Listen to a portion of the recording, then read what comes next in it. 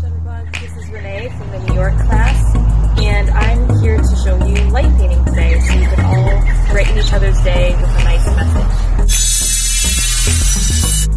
So some things you might use for light painting are colored papers or transparencies, some masking tape to tape your colored paper over your flashlight, and some scissors to cut your paper. You can change the color of your light by just putting a piece of paper over it. Construction paper works really well. These are my recommended camera settings. It helps to practice writing your words backwards beforehand.